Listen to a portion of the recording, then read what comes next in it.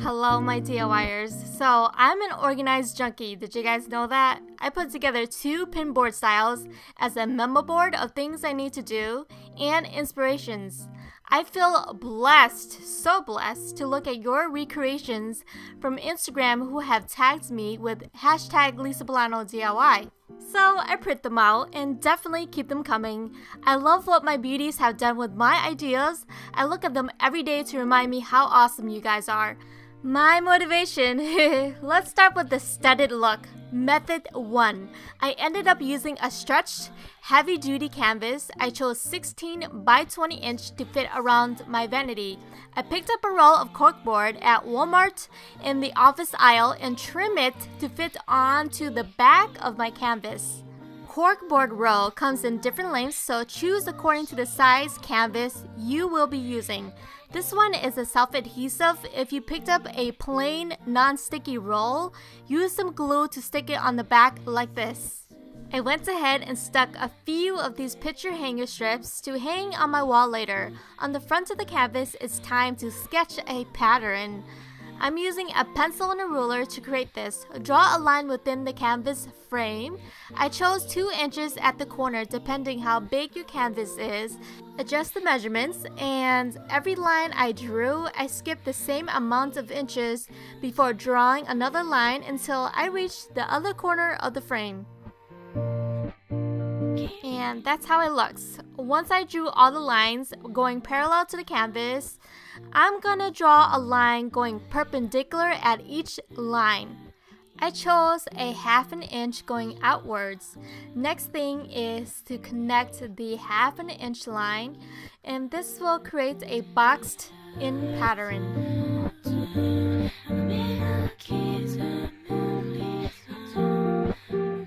This side looks good. Now I just repeat these steps within the canvas frame. After sketching, I'm going to nail it using upholstery brass nails. I ordered them on Amazon. You can find them at the fabric store too. I insert each nail onto the line, the pattern that I drew, and hammer it down into the wood frame. Here's a tip to avoid finger injury. Use a pair of scissors to hold the upholstery nail when hammering.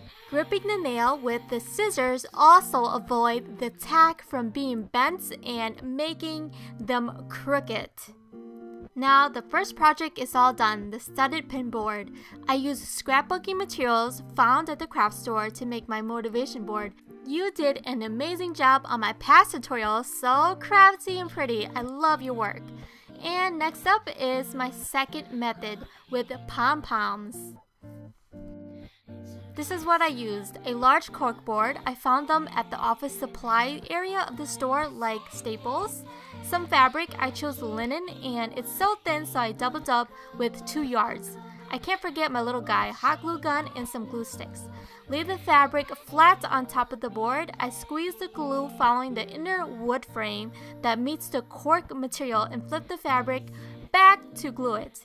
And since I had to double up, I also glued the frame again and applied the second layer of fabric on top. I gave myself about 3 inches of extra fabric around the whole board because once you are done gluing the front fabric on, you're going to wrap the leftover fabric onto the back of the board.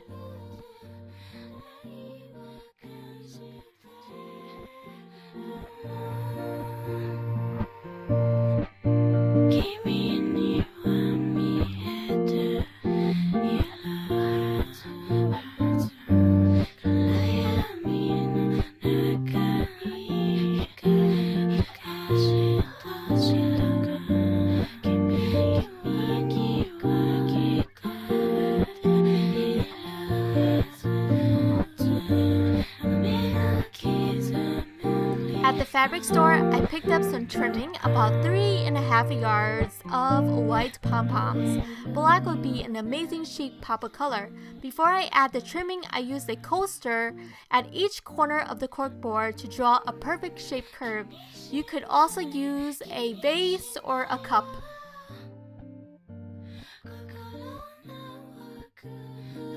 After I drew my fourth curve outline, I started to trace it with a thin layer of hot glue and placed the trimming on top.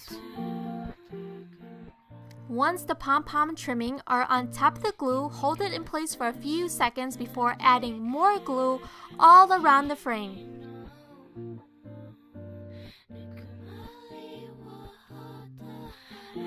Yay! Finally, I reached the end. I cut off the leftover trimming and glued the end to meet where I began attaching the pom-pom trimming. And you thought I was done. Not yet. July 4th is coming, so I wanted to add a festive decor on my board. So I made a garland full of stars. I seen it on Pinterest and thought I will show you how I made mine just in case someone wanted to make this. Definitely didn't invent this at all. However, someone who did is a genius using sample paint chips. I took a bunch from the hardware store, it's free, which is great, and a hole puncher from the craft store, and just punch a bunch of stars out. I love this little tool. I think I'm going to get a few different shapes for other decor ideas. And just use some hot glue and glue it to a string. Be careful not to burn your fingers because I made the mistake while attaching these stars onto the string. Overall, it's an easy project, and here's my editing office and also my ideas in my vanity area. Thank you guys for watching. I hope you guys love it and be inspired. Make sure to check out my blog when you can. And did you guys see these?